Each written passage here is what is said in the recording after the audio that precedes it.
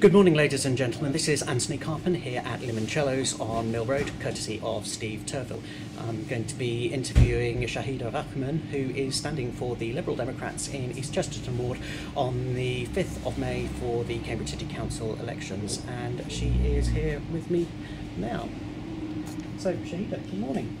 Good morning, Antony. Let's see if I can move the camera in. Tell us a little bit more about you and what in particular it was that inspired you to stand for election. Okay.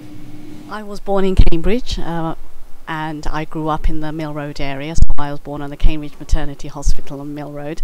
I'm a twin as well, and I moved to Chesterton in 1976, and my mother's still there. So I've lived in Cambridge all my life, and I went to Chesterton School, which is in West Chesterton. And I'm also married with 4 children, so 2 of my children also go to Chesterton. So I decided to stand as a candidate. Actually, I stood last year, and I think the primary reason being it's about, for me, improving the area that I live in. I live in East Chesterton. I've lived there for almost 13 years now. So I thought, well, instead of other people making that decision for me, let me be part of that decision making, and let me do something to help improve our area, and also listening to residents' views and representing their views. So, I'm the person a type of person that likes to help people. And many years ago, I worked at the Cambridge Citizens Vice Bureau, so I advise a lot of people. So I think it sort of carried on from there, just to be able to help people and improve their lives. You've been out and about on the campaign trail this year and last year.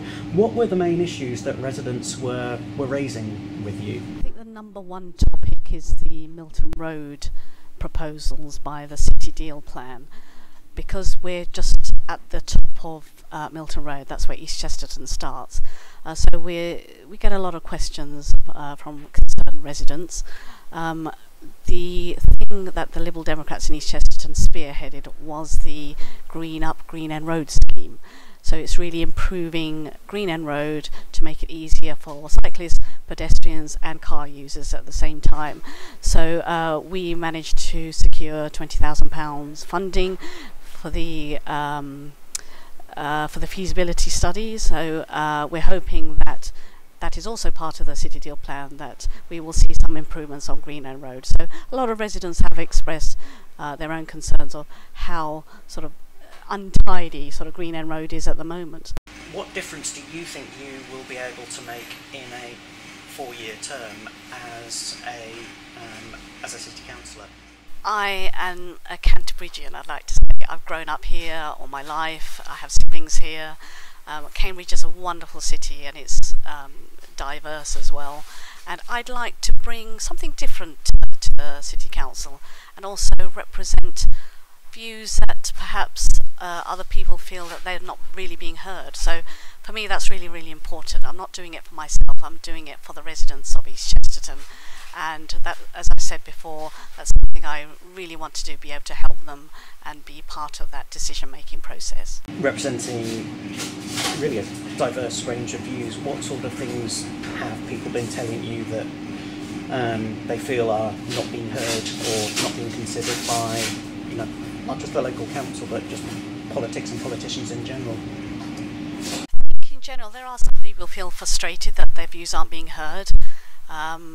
I came across a couple of residents who didn't even know one of our councillors in East Chesterton. I found that quite alarming.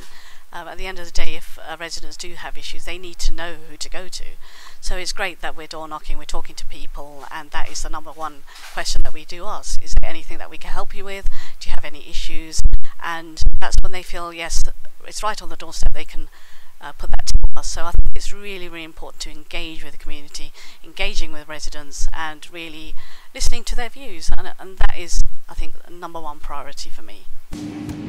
Because one of the things I found when I stood with Puffles was just how frightening it was, just approaching the general public and just asking them or inviting them to talk about politics. So for people who've never done that sort of campaign, where you're knocking on people's doors and going into their, into their personal spaces, what's the reaction generally been like for the general public, and what advice would you have to, people who perhaps feel frustrated and want to get involved, but are perhaps a little bit nervous, like I was, stepping forward and getting involved in local. I'd be lying if I said I wasn't nervous when I first did it first time round, and it can be nerve-wracking knocking on strangers' doors and just suddenly saying to them, can I help you with something?